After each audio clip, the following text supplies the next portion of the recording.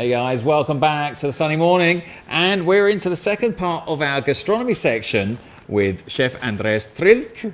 Did I said that right? Completely right, yes.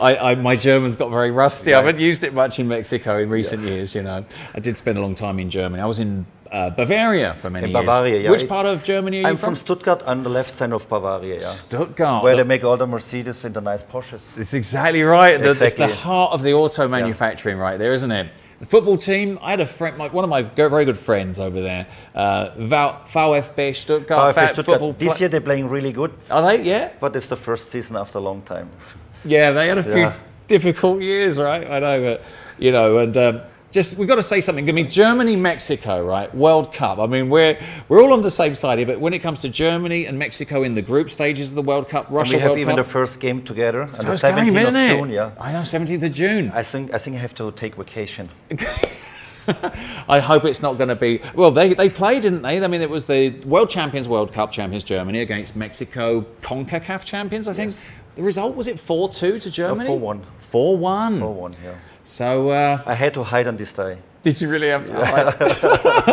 Well, I mean, Germany. I mean, yeah, for me, it's really difficult because one part of me is my wife. I know. So we sit in with both flags at home. Yeah, and it was just not good luck that we paint the faces both colours, right? Exactly. Put the stripes on there. Exactly. Yeah. I just thought we'd throw that in there because I have the same hard time at home as well. England, Mexico at home was the same thing, same story. We never really play that often, England, Germany. So we're going to Hawaii now as well, right? We're going to Hawaii. That's correct, yeah. Let's go to the islands, and so let's talk about this dish. We will prepare Ahi Poke atun. Okay. Poke atun is a typical thing in Hawaii. It's like, you can say also it's a tuna tartar, but the difference between a tartar and a poke, you cut the cubes of the fish bigger.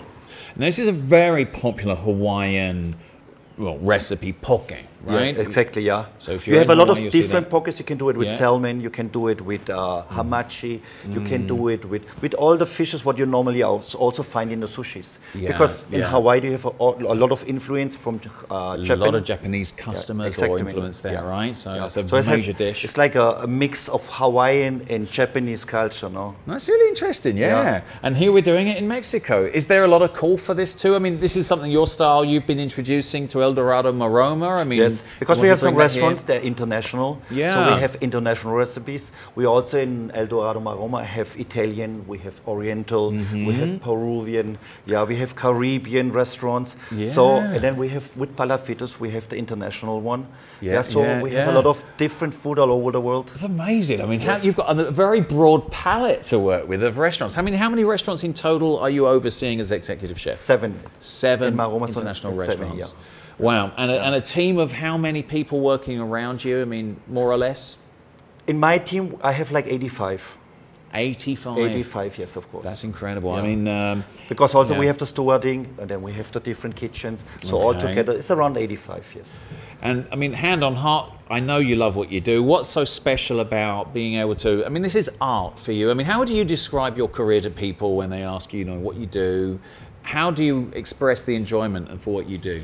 But food for me is essential. For that we have to make it good. Yeah. Because it's a big part in our life. Yeah.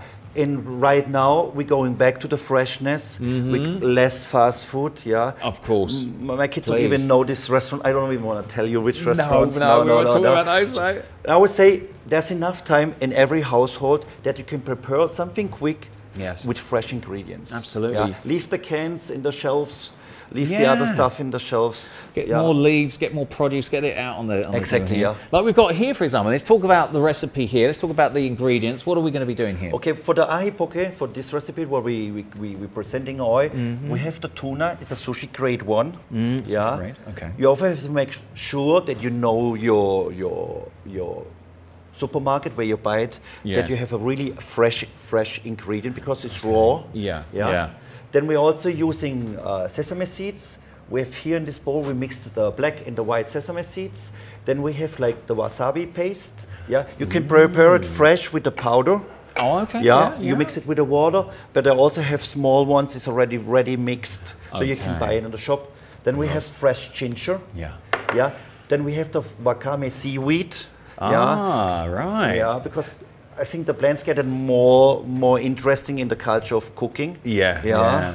We should start to eating more seaweed, no? I think so, it's really healthy. It's really good for you. I keep reading it, yeah. Then we have here the mango, what is right now in season. It's delicious. Really delicious. Really is this time of the year. Then we were using green onions or scallions. Scallions, okay. Yeah. Then we have the peel of the lemon and the peel of the orange. So some of the peel, some of the rind to go in there as well. Exactly. Fantastic. And then to the end, we finish it with ponzu sauce. Ponzu sauce you can find it in every Asian shop. Yes. And even the supermarket has it. It's a mix of soy sauce, lemon juice, orange juice, and mirin. Mirin is a rice wine. It's a little bit sweet, so you have like a kind of sweet acid thing, and really pushes the flavor. Wonderful, wonderful. And then also, if you want, because we in Mexico can use habanero. It always creeps in, doesn't it? It could always be there, right? We do that. If you want to take the seeds out, you have a little bit less spice. Yeah. Or use a pepper like it's not so spicy, like a jalapeno or a serrano. Yes. With this you can push it. And then to the end, we use the red salt. And some black pepper. Wonderful. And that's it. Yeah. All right. So what we'll do, we'll start working it up. Okay. Exactly. Yeah. We'll pop into a very brief commercial break in a second. But as you go into this, I mean, let's talk a little bit about your tuna. How are you going to prepare this? The tuna we will cut in nice big chunks. Big chunks. Okay. Yeah. That's also important with the tuna. It has to be really fresh. Yeah. Yeah. I can see, I mean, you're just effortlessly slicing through that.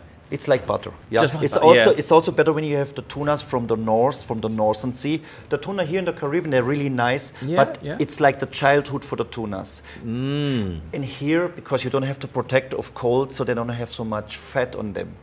But as we know, butter, oil, fat gives the flavor. So if you have a tuna from the north, he has his protection, he has his fat. So it makes it more moisture, it's more, more tasty. Look at the tip here. Everything, Fantastic. We'll continue with some of this preparation. Join us in just a few moments to see the finished product. We'll be right back. Welcome back, and continuing with our Ahi Tuna Poke, a very typical, beautiful Hawaiian dish that Chef Andreas is putting together with us right now. So let's continue on.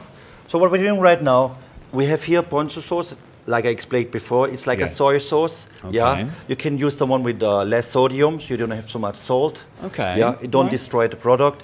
It's mixed with orange juice, it's mixed with lemon juice, it's also mixed with mirin, what is the rice wine. Lovely. You can make it fresh in your house. You will find a good recipe online, but also you can find some good products in every Asian shop. Okay, very good. So I start with this. To put like two tablespoons. Okay. Then I use vegetable oil. I don't want to use an oil what is a lot of flavored, because I want to keep the taste of the tuna.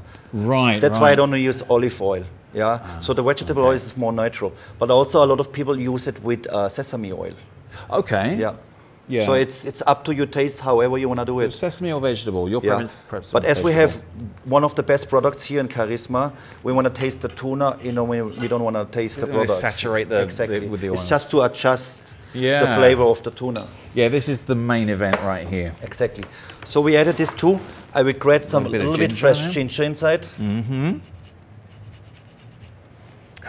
Getting the aroma is so lovely. It smells lovely, no? I love that. I really miss this, you know. I mean, I have to say this. I know Britain's probably not the best place for food, but I mean, this does take me back to my days when I was at college. I used to experiment a lot, you know. I used to throw a lot of ginger in, did a lot of stir frying and things. Student budget, you know. Lovely. Brings back good memories. So I put the lemon peel and also the orange peel. You smell already? I love it. It's just like, it gives you a nice flavor. Yeah, really lovely. Talk about your student days. I mean, you've been traveling and working, but where did you study? Like I had 3 years, because in Europe you have to look for a restaurant, for a hotel, who has the mastership. He can train you. Then you have 3 years. You have like a dual system where you can, where you have half of the year you're in the school and half year you're in the restaurant. So you have the practicum. You also have the part of the school. And you're also an instructor too, as well, a master instructor of chefs too, right? Yeah, I finished my mastership in '95. Okay. I was an instructor in '92, and I finished my certification in '95. I like you said, master chef. Yeah, it's amazing, isn't it? So I add the tuna. Yes. To the marination. Yeah. Okay. So it can get a little bit of juice inside. Yeah, then I have here the wakame seaweed. I add like 2 tablespoons too. Okay. Yeah. Then I have the fresh mango. Fresh mango. It's peeled. Yeah, it's cut in cubes. The same. Okay. Then I have the scallion. We diced it already nicely. Yeah.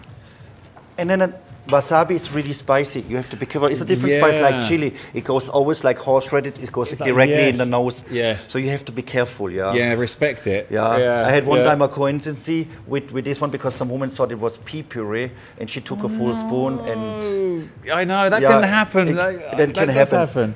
So this is also, however you want to do it, you can add a little bit or you can add a lot. Yeah. Just take it easy then. Is the take it easy with it. Yeah. Right. Because you can always add more, but you can't take the flavour out if you put too much in. That's the problem. Exactly. Always do a little bit less. Never go directly from a container to food. Always put it with a spoon. Always put it a little bit with the hand, so you can control the amount better. Yes. Because some people go like this. Very heavy-handed out of and then it goes like, whoops, it's too much. Yeah, and the food is gone. Yeah. Always use the spoon. Don't be lazy. Don't be lazy. Yeah. There you go. We're getting the masterclass here. Instruction. This is good. So this is the combined sesame seeds? Sesame seeds, Lovely. The avocado I have to cut fresh to the end. I don't want to get spotted out. You leave that right to the end, exactly. So because it's the freshest you can do it. Exactly. Don't get it oxidized. Is that right? Exactly. All right. Yeah. I'm getting a class. You learned a lot the last few months now. I'm going to say this. I'm going to put it out there. I'm going to get everybody upset, but he's the best so far in terms of teaching. I've learned the most with you, Andres, today. But I mean, everybody we've had, all the master chefs we've had so far on the show have been wonderful. They've all brought certain, personality to it, and I love it. We've had Felipe, our sous chef, the other day. Juan from Royal here. Yeah. He defends Mexican food. He's a defender. You've got the very international range under your belt as well. I mean, I think you've been the most international we've had. I think so too. And also it's nice, we have every year events here in Dorado Royal, like the Long Star, where all the chefs create something in their kitchen, and we bring it together here, and we make one big festival. So it's really nice. It's like bringing something to a party, isn't it? And I think tonight you're doing a big banquet, aren't you, for the Romance Travel Forum? This huge group of almost 500 travel agents from all over the world coming to see our wedding speciality, what we offer for, obviously with every aspect of our resorts geared towards weddings. So that's going to be a big event for you. Are you involved in that tonight as well? No, I have to go back because we have some events too in Maroma. Because today, felicidades a todos los mamás aquí. Yes, happy Mother's Day. Happy Mother's Day, because in Germany it's on Sunday, but here in Mexico it's already on Thursday. Today, that's right. Yeah. And here we are, plating. Here we are, we're plating. Getting to a grand finale here. This looks amazing. It's just so good. And like you said, easy to make. You can find products like this widely available. I think the only couple of specialty bits might be the sauce that you said go to maybe an Asian store, or make it yourself. I mean, why not have a go? Make it. No, ponzu is one of like teriyaki, like the soy sauce. Yeah. So that sauce that you get nowadays, you get it everywhere because the supermarket's getting so professional. They are, aren't they? They're getting more of those specialized world sections in those supermarkets, The last 20 years, we get a lot of stuff now in the supermarkets, Yeah.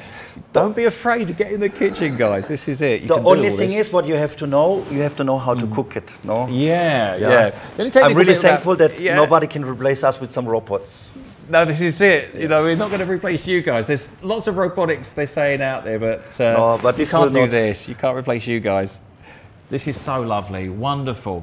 So, you've got to go back to El Dorado Maroma later on for Mother's Day and preparations. Anything else that's coming up on the on the agenda, you know, for the next few weeks? Have you got any special chefs coming in to help you over the next few months or seasons? What's coming up? There's always somebody coming in. Yeah, we always have interaction with the different hotels. That some of the guest chef of the other hotels visit us and cook with us. Yeah.